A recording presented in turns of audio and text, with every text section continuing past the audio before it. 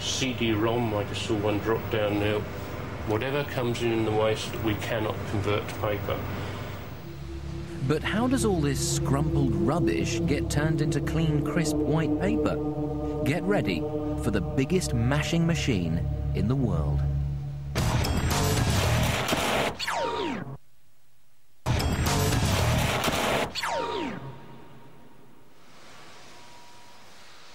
Recycling newspapers involves some of the hottest, wettest and most extreme machine environments in modern industry.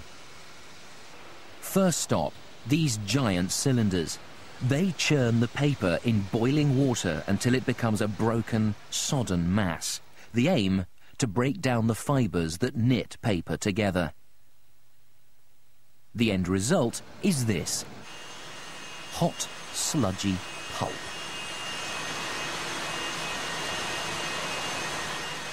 When it's fully pulped, the sludge is pumped next door to spend a little time in a room the size of a football field.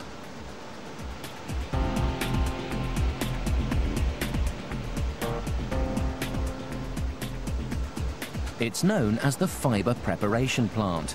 The purpose of all this machinery is to wash the pulp in a high-strength soap to remove the ink and glue.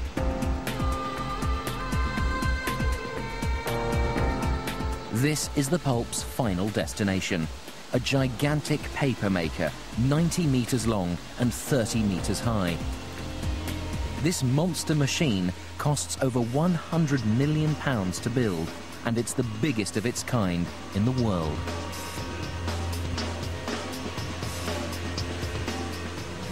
The machine operates at just over 60 miles an hour or 1680 metres a minute in paper making terms. Before the pulp enters the paper maker, it passes through a kind of giant washing machine. 100 tons of water agitate every ton of pulp to help knit the paper fibres back together. At this point, the pulp is still more water than paper. The next stage is to drain and steam the knitted pulp and pass it through giant rollers.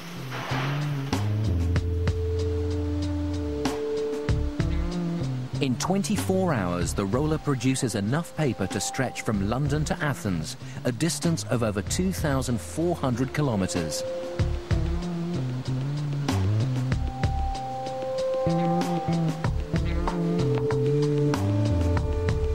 Shipping the finished reels of newsprint out is as big a job as shipping the waste paper in.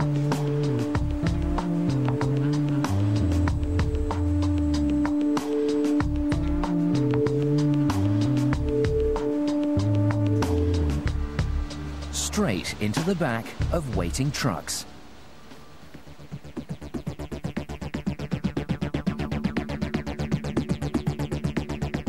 The plain paper reels in the back of this truck are about to get turned into tomorrow's news. But how do they do it? News International is one of Britain's biggest printing operations. It produces 4 titles and up to 31 million newspapers and magazines a week. These guys are called Automatic Guided Vehicles, or AGVs for short. Think of them as R2-D2's great-great-granddaddy. They move around a pre-programmed route, delivering newsprint to the insatiable printing presses.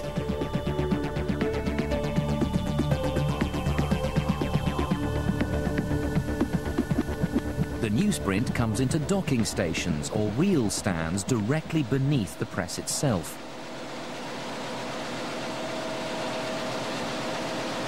On the leading edge of the reel, there's a connector called a kite. The operator hooks the kite to a chain that will pull the reel right into the press through a forest of rollers that wind it into a complex pattern called the web. The operation looks simple. It isn't. Getting the web's tension right is crucial. If it's too slack, what you'll find is the web will wander and will cause us anything like a jam. We could have jam up or a web break. or if, again, the paper's too tight, it just snaps straight out on us. So we need to keep it balanced. In another part of the building, the noise level is lower, but deadlines are tight and business is pressured. This is the plate room. Here, the page layouts are formatted in a way the presses can read.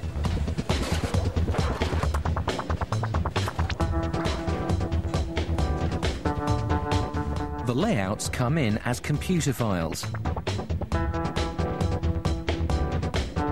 Giant laser scanners etch a faithful copy of the layouts onto aluminium plates. But here's the catch.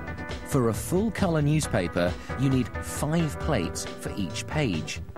And that means creating an awful lot of plates.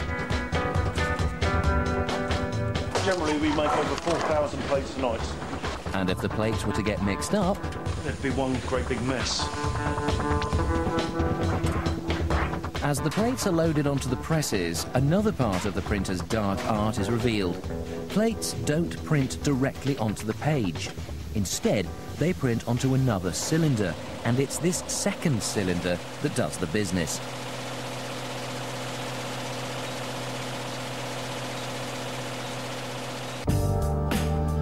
As the city gets ready to go to bed, the printers go to work.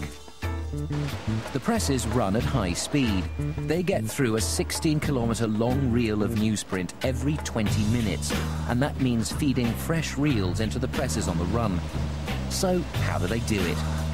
Like a relay race, as one reel is running out, a second reel is starting to spin. At the last moment, a splicer cuts the outgoing reel and gums it onto the front of the new reel. So fast, you can barely see it.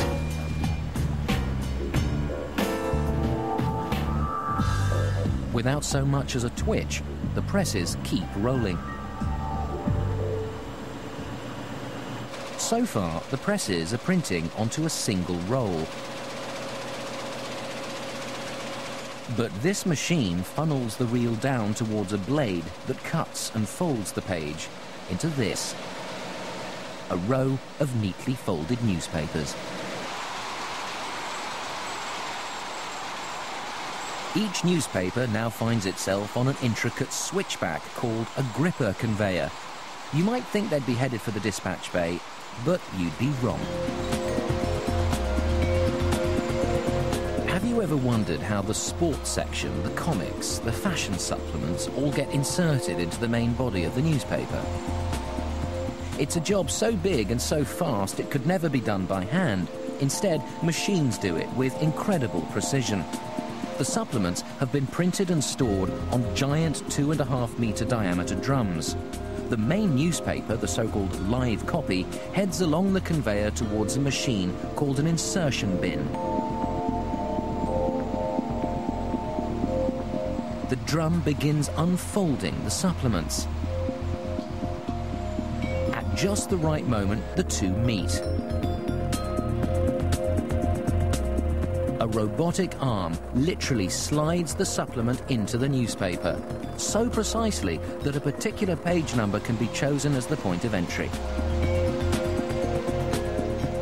It's a roller coaster ride for newspapers. It's now almost time for the morning edition to hit the streets. The papers are stacked and bundled 25 at a time, loaded into trucks and shipped out.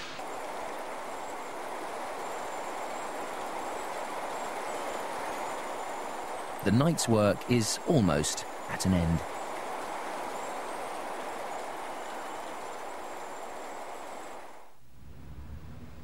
Come the morning, and the daily news is in someone's hand.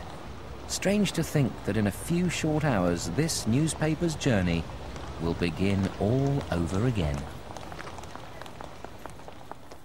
5 ordinary objects, 5 extraordinary stories. Every product has taken a journey to where it is either made, sold, or bought. And for most objects in our global economy, at some point, that journey will have been by sea. Coming up, ports. Next, on How Do They Do It?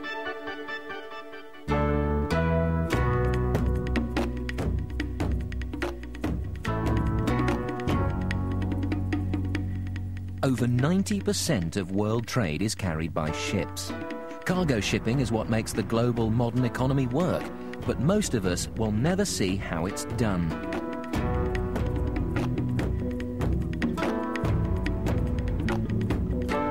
Hong Kong is the busiest port in the world.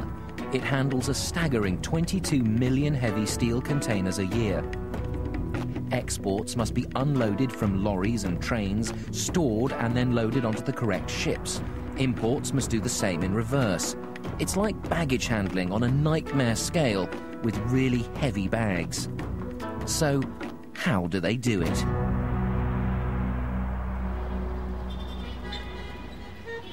Hong Kong is small. 100 years ago, it was a humble fishing port. Space is extremely limited, so it's had to grow upwards.